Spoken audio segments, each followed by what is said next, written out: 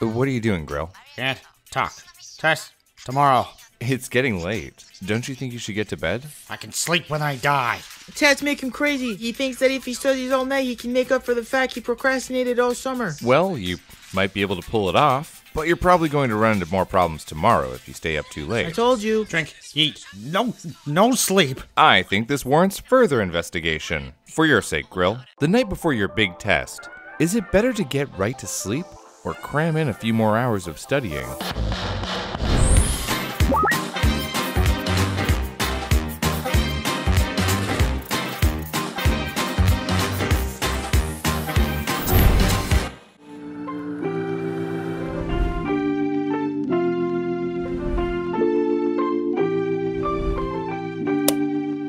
It may come as no surprise that teenagers are chronically sleep deprived. Using data from 9 states, the American Center for Disease Control found that 60% middle school students and 70% of high school students weren't sleeping enough.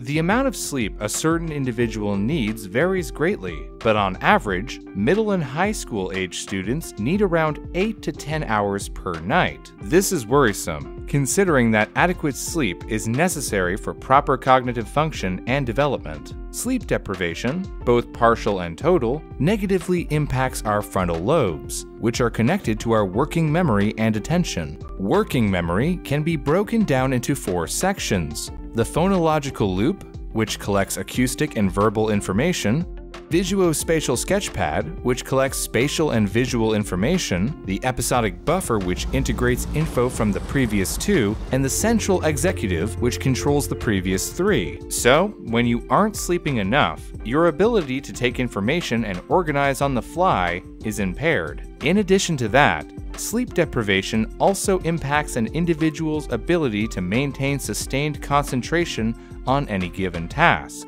Sleep scientists call a momentary loss of concentration attentional lapses, which are triggered by short periods of sleep lasting from 1 to several seconds, called microsleeps. Basically, it becomes more difficult to concentrate, not only because one is fighting off microsleeps, but the act of trying to stay awake slows cognitive function. Since sleep deprivation impacts one's attention and ability to recall information, test-taking becomes an ever more insurmountable task than before. Okay, sure. You need to sleep to be able to pay good attention. But that doesn't prove that sleeping before a test is better than studying longer. Well, my good friends at UCLA have got us covered. Starting in the 9th grade, researchers recruited students from 3 different high schools in the Los Angeles area to monitor their study and sleep habits throughout their secondary education. For a 2-week period once per year, students were asked to record their daily study and sleep time and indicate whether or not their experiences at school that day were negative.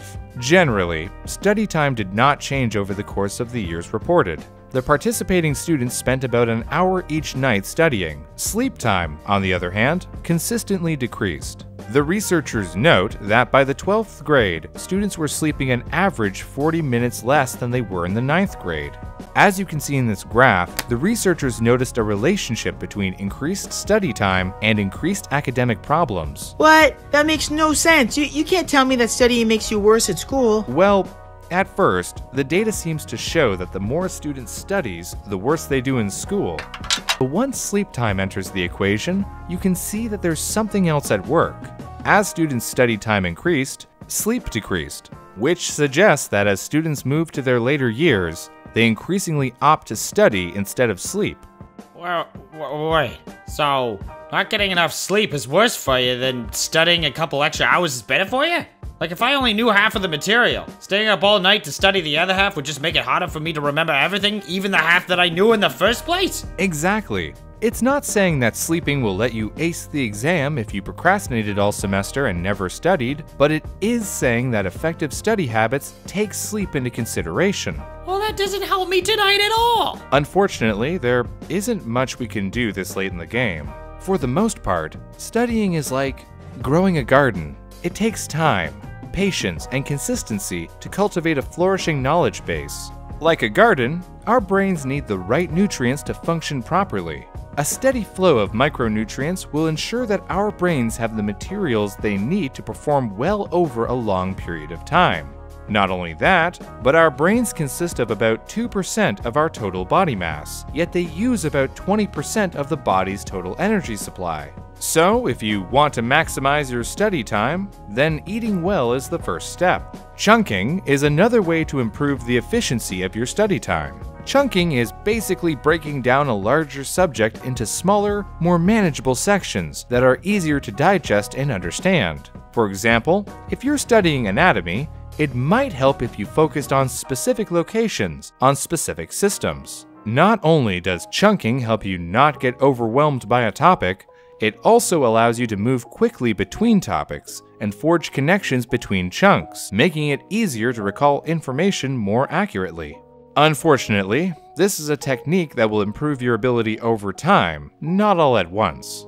Lastly, stress will impact your mental health, and that, of course, will affect your ability to take examinations. If you're feeling stressed out, talking with other students, family members, friends, or mental health professionals can help you alleviate any pent-up pressure you may be feeling. It's all about making sure that you give your body and mind all the support they need to make the best of every minute of your studying. Well then, what the hell am I supposed to do now? I need to study, but I need to sleep. Oh, Grill.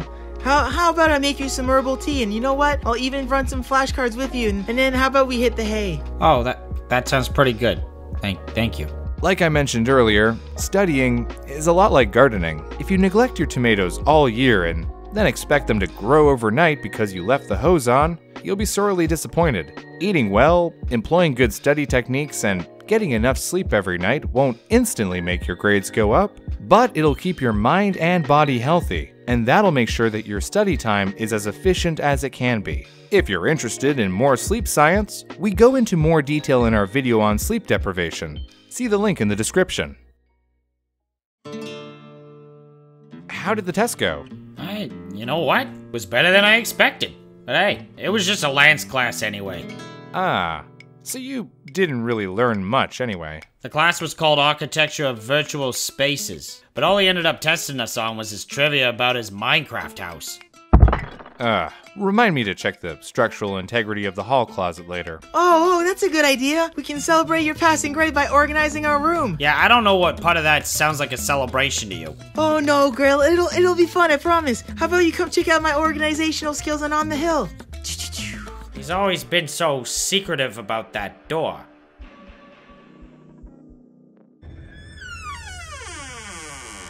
Ba ba ba da ba da da da da da da da da da da da da da da da da.